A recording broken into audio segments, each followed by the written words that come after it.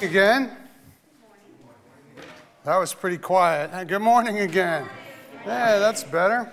I had an interesting lesson this week. I've done this before. I go to the gym a little bit. I like to run, but I got a personal trainer, and they're really, I think they're demonic, actually.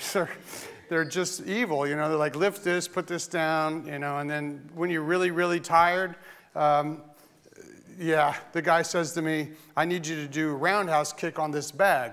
Well, I studied martial arts for many years. I'm like, I've only known this guy 5 minutes, so he doesn't know. While he's explaining how to do a roundhouse kick, I just did a great one, like a perfect one, like the best one that's ever been done, in fact. And he's like, oh, well, you already know how to do that. And so I said, yeah, I do. So he said, well, do like 400 of them. So anyway, at a later point, or an earlier point, I don't want, anyway, I'm carrying something really heavy, and I trip and I fall down and I bang my head. And that's proof that pride comes before a fall. You guys don't know the King James Version? This actually happened. So I have this little scar on my head today. But thanks to Susan, who covered it up a little bit, it looks a little better. We've been doing this series, and I kind of want to finish it up, wind it up today with hopefully a good exclamation mark on the end. But I need to start by this. We're meeting here today for a reason. And the reason is that we believe that Jesus is the Son of God. We believe that Jesus came in the womb of a virgin, and that he was born, and that he lived out this perfect life, and as the Lamb of God, he was crucified for sins of men and women, boys and girls, yes? And so when we get together, it's not just because it's Sunday morning. There's a reason for it. And then, of course, Jesus told us lots of things, but boiling a lot of it down, what he's basically saying is you need to love God and you need to love each other. And to the disciples, he said, what I want you to do is this. It's better that I leave. I know you don't get it right now, but you will. It's better that I leave because when I leave, I can send the Paraclete. That's the Greek word for what we boil out as basically the Holy Spirit. And he says, I'm going to send the Holy Spirit. And then he ascends. And the disciples are standing there. A couple of them are watching, looking up. And an angel comes and says, why are you looking up? Didn't he already tell you what to do? Go and get busy. But not until the Holy Spirit comes. So go and wait. And so they waited in the upper room. And, of course, the Holy Spirit comes and he baptizes them with fire. And literally everything changed from that moment forward. Everything. I mean, the world cannot deny the fact that Jesus came and that he lived this life. They can say he was perfect or he wasn't. They can believe it or they cannot. But the world has changed. Amen? And for the better. Amen. So anyway, Peter walks right out, and preaches, and 3,000 people fall on their face and say, we crucified the Son of God. What are we going to do? And he says, believe and be baptized, every one of you. And so that process started the church. And like I said, it changed the world forever. But even now, Jesus calls us, his church, the bride, or his bride, the bride of Christ. And he still loves us, amen? And so today, even today, this is not necessarily an evangelical sermon, but I'm telling you that even today, if you believe that Jesus is the Son of God, and you confess with your mouth that you are a sinner and you need salvation, then Jesus offers that salvation today to every one of us. And you too, just like I have, can be filled with the Holy Spirit. It happened to me about 30 years ago. There's been some ups and some downs, but eventually I was ordained about 20 years ago. And believe it or not, we just had a birthday in the church. I didn't celebrate it or anything because it's just 11, but we just turned 11. We've been in, this is I think our 4th location. But now we're here and we have some land and we have a building. So when I say we're a young church, what I typically mean is we haven't been here very long. But we have gotten up to, maybe 75, 80, 100 people, a couple different places. And then kind of when we move, it kind of goes down. But here we are. And we are the bride of Christ, even though it's this little room. And by the way, I don't know if you know this or not. There are big churches, lots around, around here even. But the average church is really only 57, 65 people. That's the average church. So really, it's not even that badly. Anyway, the believers formed this community, and this is how it went. Acts 2:42. It'll come up on the screen. All the believers devoted themselves to the apostles' teaching and to the fellowship and to sharing in the meals, and that, of course, includes the Lord's Supper and to prayer. And so what they did is they got a community together, and they said, we're going to do 4 things. We're going to study the Word of God, if you will. That was the apostles' teaching. We're going to basically care for one another, fellowship, share with one another. We're going to eat together, and we're going to pray together. And they took off. And those 4 things changed the world. They did. They changed the world. I know lots of churches have lots of other things going on now, but if you could just do those 4 things, I think you can change the world. Reading on, this happened afterward. Acts 2:43-47 says, a deep sense of awe came over all of them, and the apostles performed many miracles, signs, and wonders. All the believers met together in one place and shared everything they had. They sold their property and possessions and shared the money with those in need. They worshiped together at the temple each day. They met in homes for the Lord's Supper, and they shared their meals with great joy and generosity. And all the while they were praising God and enjoying the goodwill of all the people. And each day the Lord added to their fellowship those who were being saved. Sounds wonderful, doesn't it? I know if you read a couple more pages, they started feeding them to the lions, right? And a lot of horrible things happened. But the reality is that they still stood strong in their faith.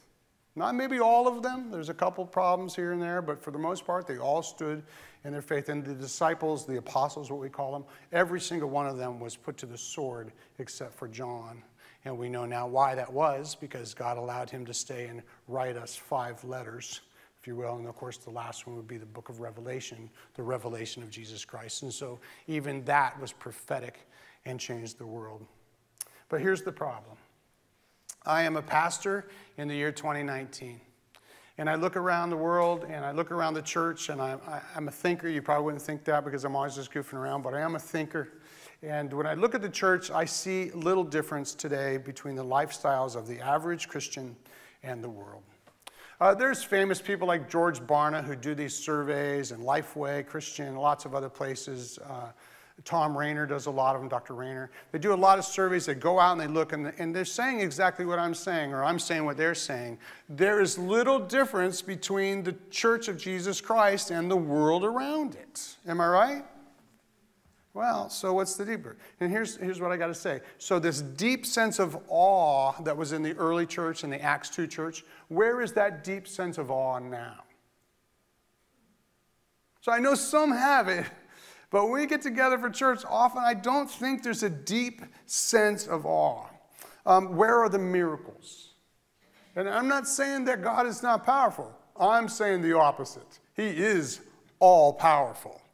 But I'm saying, where are the actual miracles like the ones they saw then? Because it's the same Holy Spirit, it's the same God, it's the same church. Nothing changed except that we have become, if you will, not what we were supposed to be. And so I think there's often miracles here and there, but they're just not the ones I think they should be. And I think often there's not as much power in our prayer as there should be because we don't have the faith that we should have. If I'm making this up, then just write me a letter and leave the church. I don't know what else to say. But I'm just saying that I believe that most Christians I know, and I am one, have a powerless faith. Does that mean completely powerless? No.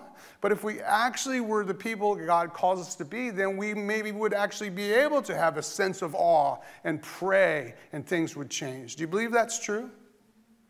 And so the reason why I put this little series together is because I've just looked out and I said the world has kind of infiltrated the church, and I'm calling it worldly, if you will. Worldly. I got a slide. It says it, prognosis worldly. Sadly today, and I'm going to talk about this today, the areas where the church and the world seem to kind of be in agreement, and I mean in agreement not necessarily in what we say we believe, but in actually what we do, is in the area of family and marriage. Family and marriage. George Barna actually did, he's probably the most popular Christian whatever I want to say. Anyway, he goes out and he surveys everybody. He's a scientist. But he actually showed in a couple of surveys not so long ago that Christians divorce in a higher rate than the world around them. Like, this has got to be insane. It's like 58% to 56%. I'm like, this just cannot be true, but it's true. And so once again, in the areas where it seems like it would be most important, the church and the world seem to be in agreement in what they do. Here's a fact. One of the fastest growing areas of divorce in the United States today is actually not among young people. Among young people, it's going down. But also, a lot of them don't marry, so there's maybe something in there. But it's actually in the area of kind of like the baby boomers where I'm at. The people that are in the church should actually be knowing better and doing better are winding up on the rocks in their marriages, and they're divorcing at, like I said, even a higher rate than the world around them. I've been reading about this for a few weeks. I actually got a quote from Forbes today. It'll come up on the screen. It's called Gray Divorce, Its Reasons and Implications. Let me read this a little bit for you. Gray divorce refers to a demographic trend that has witnessed an increase in the split or separation of older couples who've been married for a long time. Gray divorce is also called silver or diamond splitters, and the term refers to the hair color, obviously, of older people. The term began to be used in the United States in 2004, but the practice had already been prevalent for about 20 years. Research shows that the overall rate of divorce in the United States has declined over the past 20 years, but the divorce rate among people over 50 is on the rise. Now, when I have a room with the people in them, and you know, some of you are older and some of you are younger, but I know that there's people in the room that have been divorced. So I'm not casting dispersions on anyone who's suffered it or had to go through it. I'm just saying this is where we're at, and taking the lens and saying this is really not how it's supposed to be. It's just not. I got a couple slides I want to share with you guys today. This is actually, this has the divorce rate. Well, can you go back? I think I have one before that. Lindsay might not have put it. Go back. One more. No, it doesn't. It's not in there. Anyway, I have a slide here that says in 25 years that the divorce rate went from 21% to blah, blah. Today, it is at, in 25 years, among this age bracket, baby boomers, it's up 109%. 109%. I'll put this slide on the church website later so you can see it. And then I was digging around some Pew Research, some more of these analytics, and I got a couple of those. You bring these up for me? So there you go. So here, I know it's hard to read this slide, but what it basically says is among Christians that have been around divorced or separated, it's like 74%. And then you break that down, it says evangelical Protestant Christians, like 28% of the people who are getting divorced.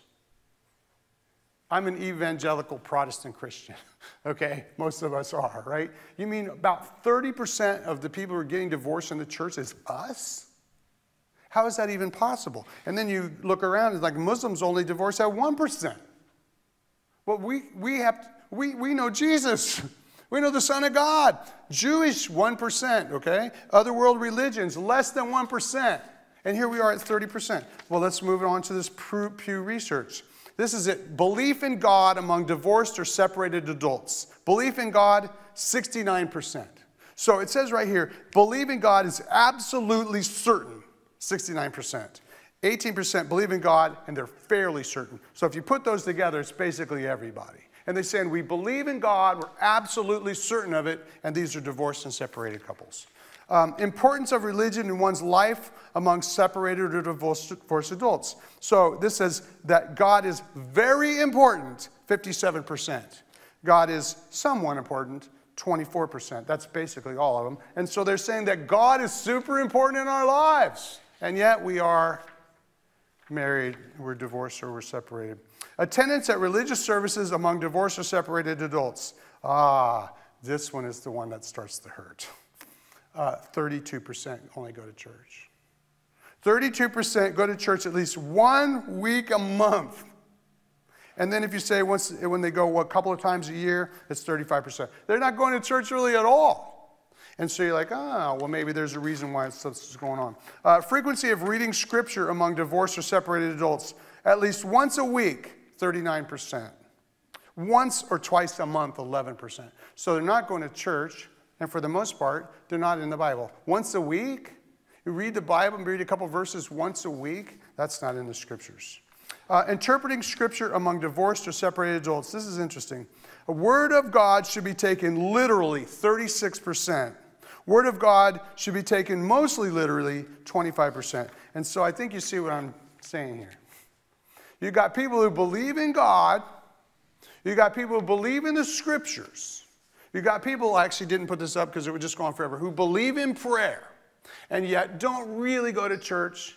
If they don't go to church, I guarantee you they're not serving in the church, and they're not really reading the Word of God. So is it going to go well?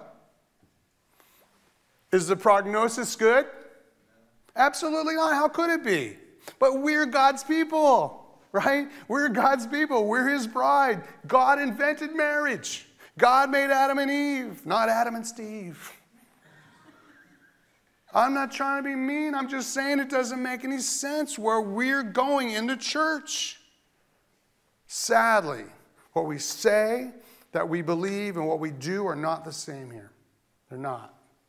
And that makes us hypocrites. I know no one likes that word, but if you say one thing and you do another thing, that is hypocritical. And so I know we're all hypocrites here and there because everything we say can't match everything we do. But we're the church of Jesus Christ, and we're saying we're the champions of marriage. We're the champions of family, and yet we're really not.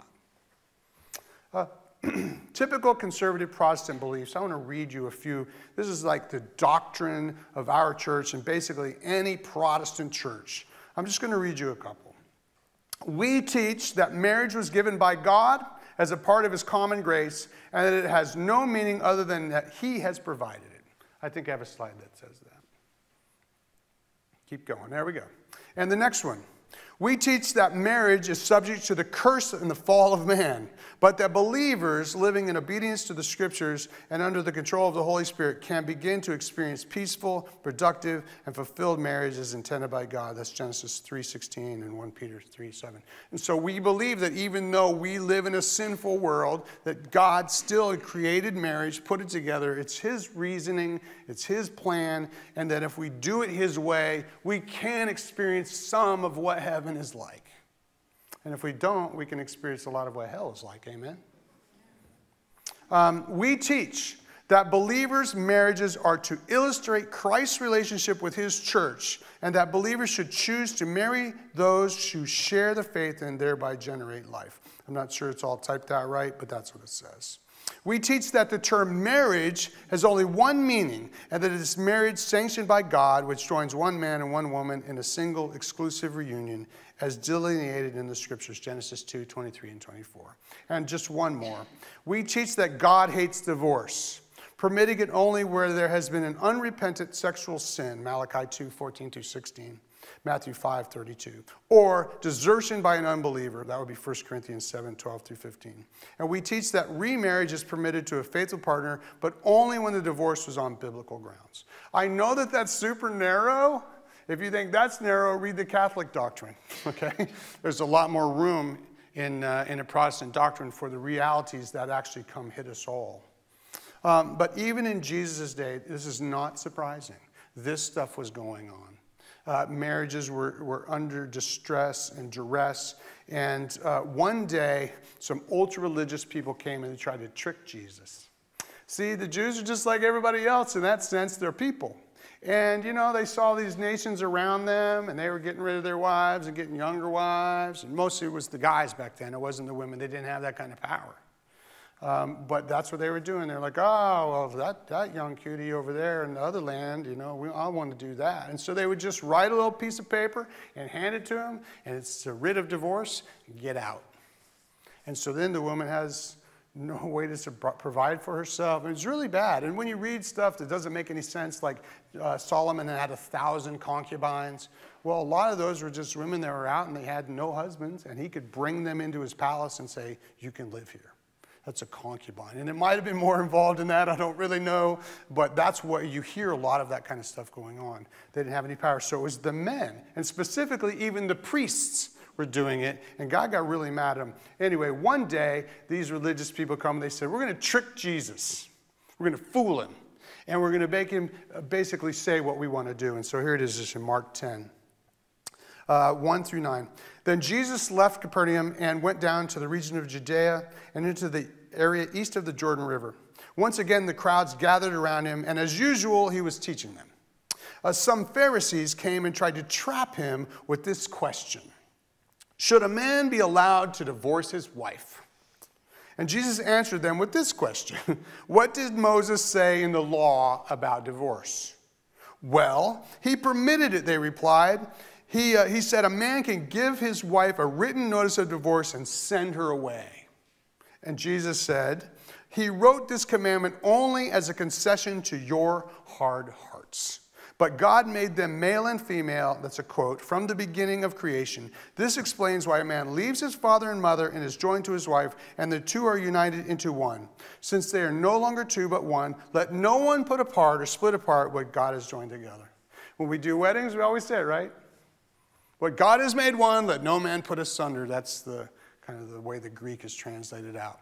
And so this was a recurring problem for them, and they tried to say, you know, well, we got Moses, and he's like, listen, the only reason Moses conceded is because you guys are wearing him out. Well, I don't like her anymore. I don't like her anymore. And so he's like, all right, fine. Then, you know, write her a writ of divorce and get her out, because it seems like it's more violent the way it is. And I'm not Moses, and I don't know why he did it, but Jesus just explained it was because their hearts were hard.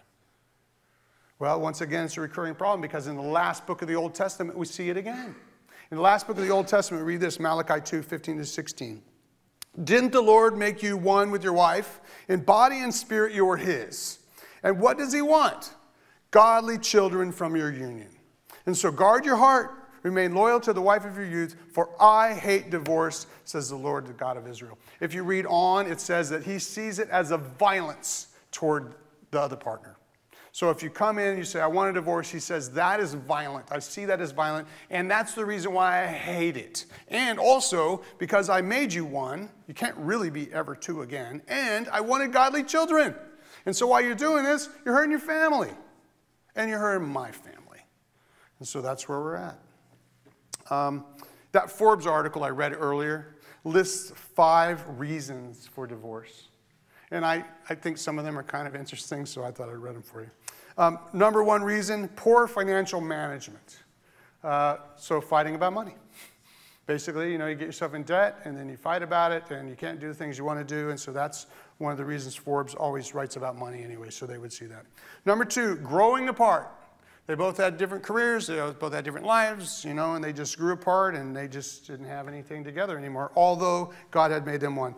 3, infidelity. Somebody's cheating. Better health and life expectancy rates. So basically, Forbes is saying, well, you probably wouldn't have got divorced except you lived longer than 40, so now you're tired of each other, and so you get a divorce. I could see that happening. And 5, it says addictions. Addictions. And, you know, that could probably be from television to heroin. I mean, somewhere, anywhere in there. Just addictions that take you away from where you really should be with your spouse. But I'll tell you what, I have another thesis.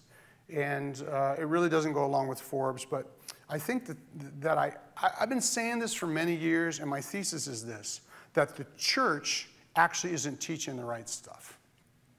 And by the church, I mean not me.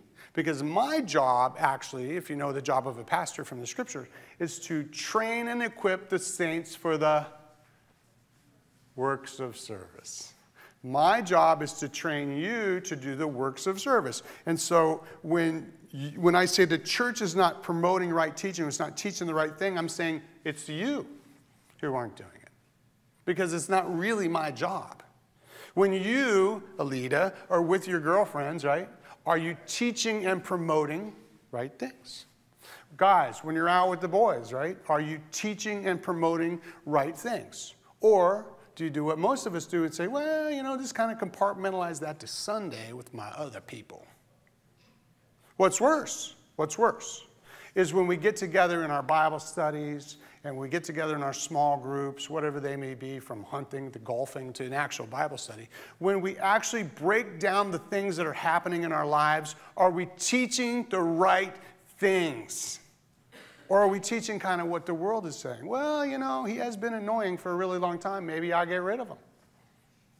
I'm telling you, I've heard it. I've heard it with my own ears. And then as a pastor, I'm like, whoa, stop. That's not right. And what I'm saying is because we're doing that, that is worldly. It's a problem, and it shouldn't be that way. But you know, it's happened before. It's always happened before. And Paul exhorted Titus to basically say, he says, teach the old men to teach this. Teach the young men to act like this. Teach the old women to teach this. Teach the young women to act like this. Teach them this. I just want to read you just a teeny little piece out of Titus 2. As for you, Titus, Paul says, promote the kind of living that reflects wholesome teaching. Teach the older men to exercise self-control, to be worthy of respect, and to live wisely. They must have sound faith and be filled with love and patience. Similarly, teach the older women to live in a way that honors God. They must not slander others or be heavy drinkers. Instead, they should teach others what is good. These older women must train the younger women to love their husbands and their children, to live wisely and to be pure, to work in their homes. Doesn't mean you can't work outside your home. To do good and to be submissive to their husbands. Oh my God, did you say submissive? And then they will not bring shame on the word of God. You see, we pull apart even just from words, like little ones like that. We're like, no, we're not going there. Well, are we in a better place? No, we're not. And so what I'm telling you is that the things that we should be teaching are not the things we are teaching. And the things we're living are not the things we're supposed to be living. But just like in Jesus' day, the very group that should be teaching and setting the example are the ones that are often leading the charge. It was the old men who were religious and had risen up way to the very top who were saying, Jesus, are you sure we can't get a divorce? I mean, did you really say? That's what was going on. It's just what Satan always says. Did God really say? Did God really say? Yeah, he said it. Now do it. Live a different way. And so I'm going to wrap this up. I mean, I have 4 more pages here, but I'm going to wrap it up by saying something that I've said so many times from Bible studies to this pulpit. God loves you and he loves marriage and he invented it, but Satan hates it. Satan hates it. He hates marriage. He hates family. He hates godly children. He hates virginity. I mean, he hates anything that's pure and holy and righteous and true. He hates the Word of God. And so what I'm trying to say is, because he hates it, he's put marriage and family under attack from every single angle he can think of. And he's been doing it for a long time, but it's really gaining steam, am I right? It's not only gaining steam, but there are pastors in this community right here who are either gay or lesbian, and they're in the pulpit right now while I am. While the Word of God specifically says it's not allowed. There's all kinds of examples like that, and I know you can come up with them if you want. And I'm not trying to hate people. I'm saying that is where we have gone. And it's under attack. And so the older Christian men who should be champions of marriage are on dating sites and looking for upgrades. They remind me of the people that Malachi was preaching against. God hates divorce. What are you doing? God hates that. It's a violent thing. Why are you doing that? But that's what's happening. And the older Christian women who should be teaching the younger Christian women, they're doing the same thing. Oh, you know what? You could have done better. Maybe you should upgrade. Listen, there is no upgrade when you talk about a man. We're all pretty much the same.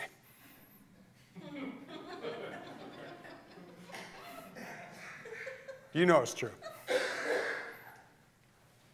I know I've always wanted to use this verse in church. I've never been able to do it, but I worked it in today, so here it comes.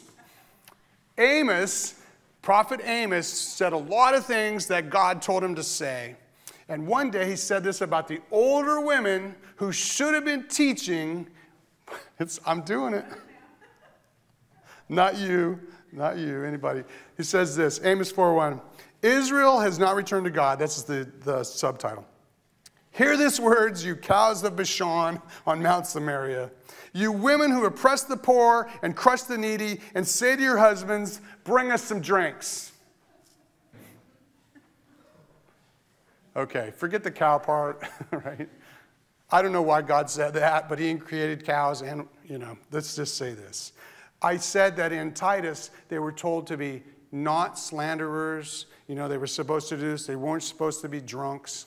And so here you have the older women who were in Israel, and he's saying, look at you. You're just oppressing people. You're crushing people. You're risen up to the point where you have some power and authority, and all you're doing is you're saying, send us some drinks. From the Pew Research statistics, from the other things I've read some parts of 4 books on gay divorce. I can tell you that I think it's safe to say that we as a church have wandered away from the professed faith. And in this area, family and marriage, not all of us, but a lot of us has become worldly. And God does not like it. In fact, he hates it.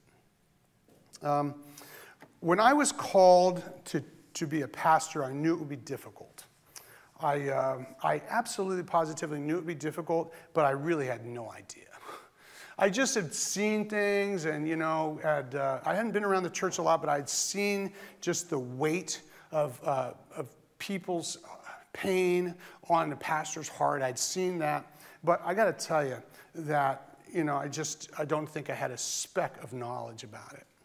But Paul said as much, and when I got into the scriptures, I read stuff like this, 1 Corinthians 4:9. For it seems to me, Paul says, that God has made us apostles, or put us apostles on display at the end of the procession, like those condemned to die in the arena.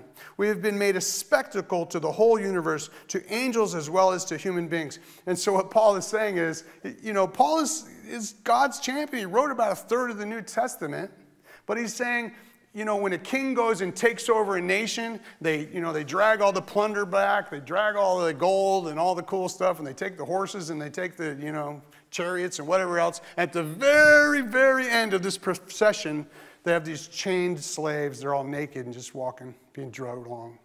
And Paul says, it seems to me like even though I love the Lord and he's put me in ministry, he's got me at the very end of the procession like a slave, being drugged in front of everybody. I'm telling you, I thought that was just craziness until I started being a pastor for a while and started to see what really happens. So you're a Christian. Oh, so you're a pastor. It's unbelievable the things that people will say. The truth is I really didn't have any idea, and I also did not have the idea of the attacks on my family. I had no idea. And I'm going to be careful here because I have to be very careful. But God has seen us through multiple, very, very difficult things. I mean, really super difficult things. Like, I just don't want to get into it. But stuff where people just didn't think we would be able to stay in ministry after going through it. Paul says this to Timothy, 2 Timothy 3:12. In fact, everyone who wants to live a godly life in Christ will be persecuted, or everyone who wants to live a godly life in Christ Jesus will be persecuted. Every single one of us. It's a fact. I'll give you a quick personal testimony, and then I'm going to ask Aaron to pray. I was married to my wife on 27 June 1992. I got a picture. I was a little younger, about 30 years, I think it is. I don't have a picture of this. I don't have a picture of the family either? Okay. Well, that's because the person who makes the slides is not here today. So anyway, that's about 27 years of marriage. We have 7 children. They're beautiful. And we have 10 grandchildren. And it's, most people would say, wow, that's the life. We've spent a long time in ministry. Some of it has been very difficult. Years of, working in teen centers. For those who've known me for longer, some of you were there. The 2 or 3 a.m., coming home was pretty rough. But we did it, and we made it through it. We started a church from scratch from our home Bible study. Some of you were involved in that, a couples Bible study. And I can tell you that we did date nights every Thursday for about 25 years. We did devotionals at home. We did personal Bible studies. We did devotionals with our children. And then one day, about 18 months ago, something snapped. It just snapped. I would say snapped because I never saw it coming. Not once, not ever did I ever see it coming, but something snapped. And my wife, God loves her, but she has not been to this church in more than a year, and she's probably longer than that. She's not interested in it. We've been going to counseling on and off for several years. Great Christian counseling, and we've gone through multiple Bible studies about it. In the last 18 months, we've gone through 2 intensive marriage rescues. One of them was focused on the family in Colorado. from Colorado. They did it in Branson. Another one was more local. But let me just tell you, they take you apart, and they look at everything, and they try to tell you what you need to do. After the last one, we've been separated for 15 months. I know I try to keep it a secret. I mean, I know you can see, but I try to keep it a secret because I was hoping that we could fix it. I was hoping that you could, there'd be a miracle. Lots of you guys have been praying. But as of maybe about 6 weeks ago, my wife said there is literally nothing that you could do to save this marriage. It's over. And so without a miracle from God, I believe that is the case. And so it's left me in kind of a cloud of disillusionment. The elders would know this, and some of you as well, close friends, would know that I'm in disbelief. I've done all that Kubler-Ross stuff where you get angry, and then all that dealing with the death thing, and I've acted out. A good friend of mine said your pain is bleeding into your sermons, and all that's true. And so here's these things that I absolutely know. One, I know that God loves me. I know he called me, and I know he put me in ministry. That's a fact. I also know that he loves Jill. I know Jesus loves Jill with all of his heart. He loves our children and our grandchildren. And he loves you, and he loves this church. But the reality is, at this very moment, I think I'm hurting the church. And so what I'm asking to do, and what I've asked the elders if I could do, is I'm going to take a sabbatical. It has no sundown on it. I don't know how long it will be. And I'll continue to work in the church and do the things that I think I need to do as the executive pastor. But starting in about 5 minutes, I will not be preaching anytime soon. But about me, I can tell you this. Paul said to Timothy, but as for you, 2 Timothy 3:14, continue in what you have learned and have become convinced of, because you know these things are from whom you learn them. And I do know that Jesus is the Son of God, and everything I told you, I still believe. What I also know is Satan is the son of a bitch. And he will put your marriage in a target, and he will try to destroy it. And if you get into ministry, I think it probably just cranks it up a little bit, but everybody is subject to it. That's a fact. I would like you to do this. I would like you to rally around Aaron, who will take on most of the preaching duties. He's my oldest son. I would like you to pray even more for his wife and his family, and maybe possibly even mine and our children. And I'll leave this last with you. If you do not know that Jesus is the Son of God, in spite of what you're hearing from me today, believe it. Because there's no other explanation for why a man like Jesus would come and then die on a cross and not even speak a word in his own defense if it wasn't to come and to die for stuff like this. So Aaron, if you don't mind, I'm sorry, I know I'm just calling you out. What would you pray? God bless it. I'm older than I look.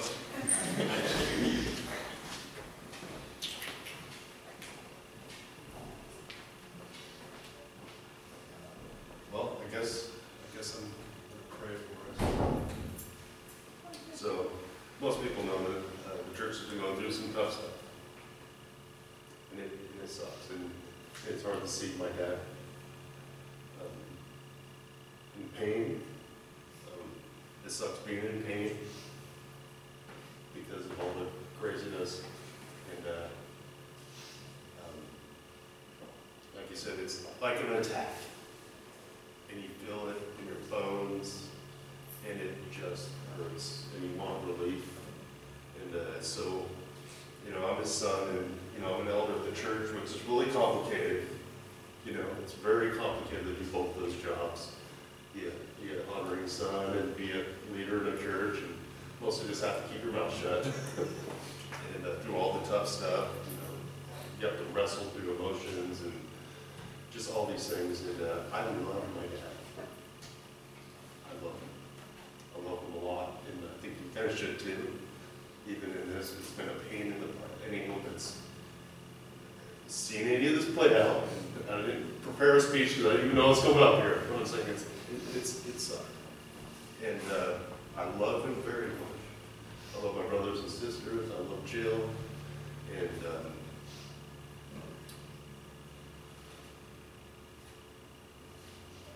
I think he's right in saying how important it is for us to teach the generations under us what's important and learn from this in our own families what we can. And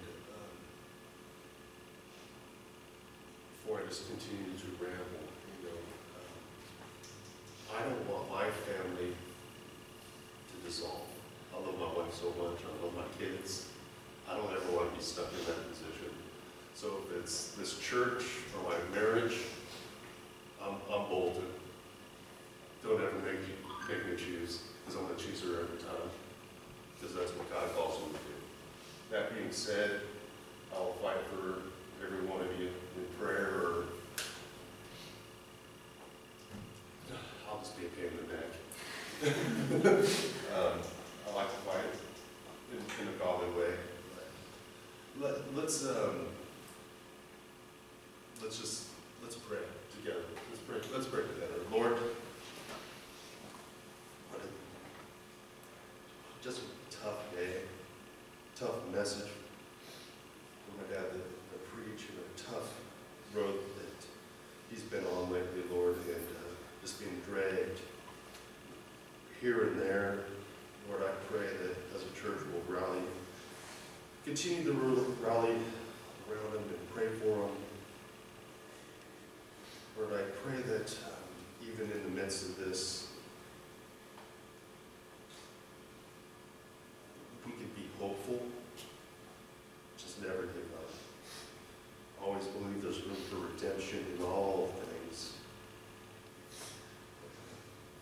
Teach us to do things your way.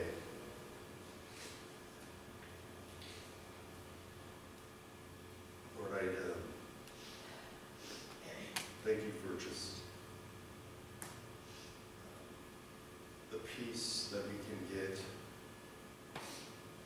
in tough stuff, even if it just seems momentary sometimes. I don't know what it'd be like anymore without hope.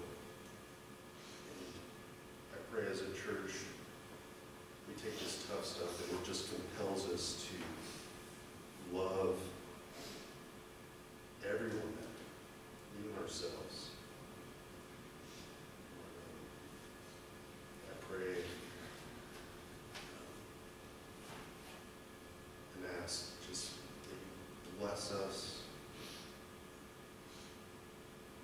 with the knowledge of you more, and what your will is for us as a church and individuals.